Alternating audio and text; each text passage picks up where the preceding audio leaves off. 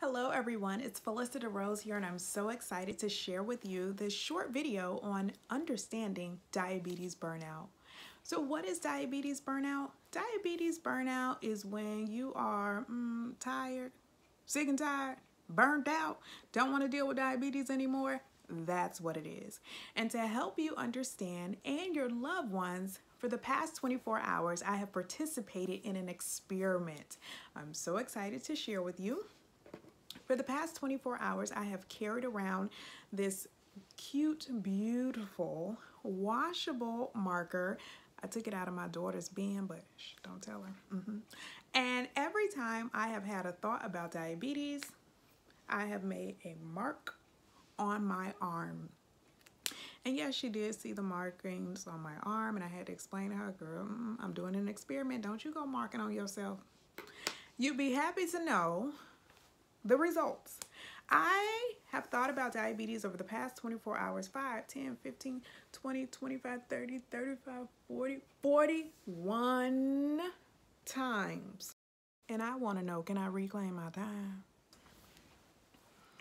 So listen, those of us who are managing diabetes, sometimes it gets hard. Sometimes we don't even want to think about it. And I'm feeling good in my management. I'm not feeling overwhelmed. Can you imagine during the times when I felt overwhelmed? And so it's important for us to recognize diabetes burnout when we don't want to think about it, when we don't want to count carbs, when we don't want to take insulin, when we don't want to take our oral medications, when we evade those kinds of things. Even if you notice your blood sugar is a little high and you're like, okay, I should do something about this, and you're like, I ain't doing nothing about it.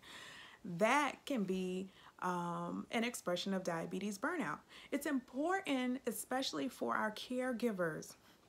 When you see that your loved one, your spouse, your child, your family member, whomever, who's managing diabetes, and they aren't doing it to your liking or the standard they used to do it, rather than saying, child, what's wrong with you? Girl, what you doing? Husband, like, you ain't taking your medication. Can you eat that? Should you be eating that? Now, what happened to you?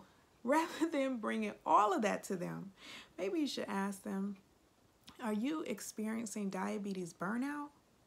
And if so, how can I help you? Because those of us who are managing diabetes, we have a lot on our minds.